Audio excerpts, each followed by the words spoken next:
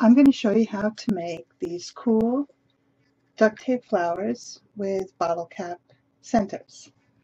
You can pretty much use any kind of duct tape, patterns, solids, and any kind of beads. All you need is duct tape, a bottle cap. We sell these bottle caps at Making Friends, different colors. You can pick whatever color you want for your project. Some glue. I happen to like this Fabri-Tac glue. It's dries fast, almost as fast as hot glue, but you don't have to worry about electricity or younger kids burning themselves. A little bit goes a long way, and you can also get this at makingfriends.com. You'll need scissors or an X-acto knife. I like to work often with an X-acto knife, but that's up to you. You can use whatever you need. You'll also need some beads. This pack of beads is $3.99 at makingfriends.com, and there's 1,500 beads, so one pack is going to make you a lot of flowers. You want to cut 2 pieces of duct tape 11 inches long. Take the first piece and lay it on top of the second piece about 1/4 of an inch from the top. Then cut that piece into 5 2-inch pieces. You can measure and cut if you want. Having a cutting board like this makes it a little bit easier. Just cut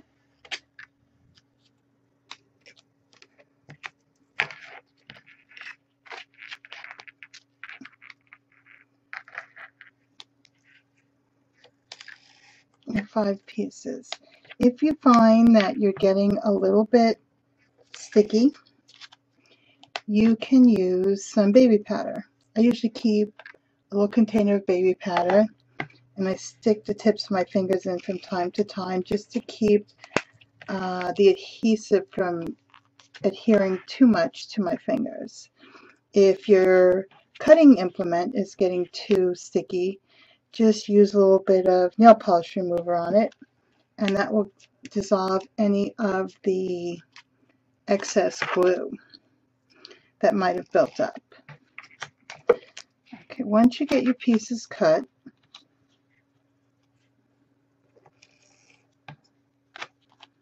you want to make petal shapes.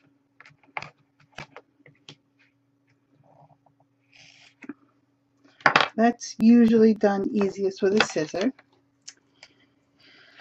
And you just trim the adhesive off of one side and curve the edges like this. You really don't need a pattern. Just eyeball it. It will come out good. You don't have to be too crazy about this.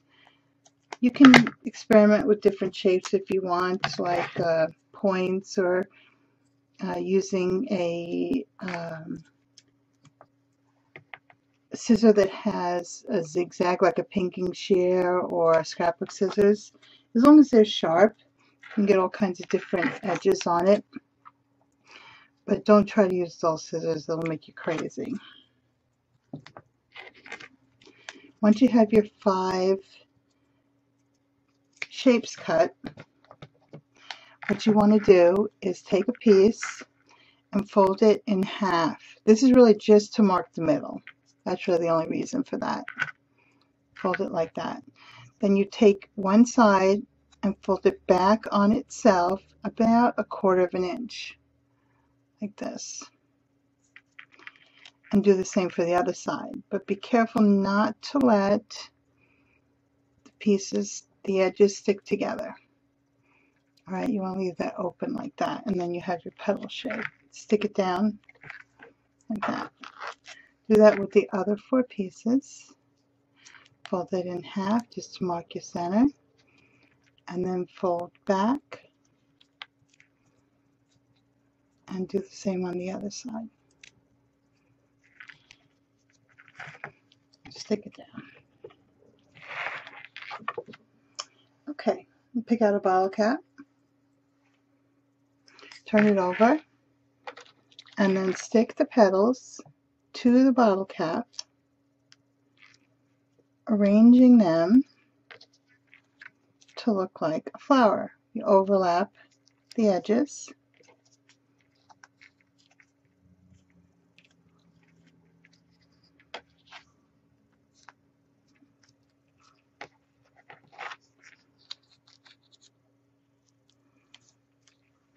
Okay, so it's going to look like that. Turn it over, it looks like this.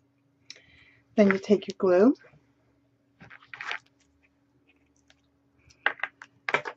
If you don't have this fabric glue, you can use like a tacky glue, or you can use a hot glue. It's just going to dry really fast. Squeeze in a layer of glue, and then pour in your beads.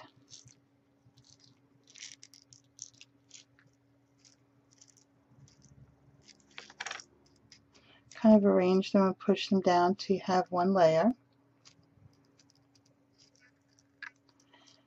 And you'll have to let it dry. Once it's dry, you can do a lot with your flower. You can put a headband, glue a headband to it, or a pin. You can hang it from your backpack.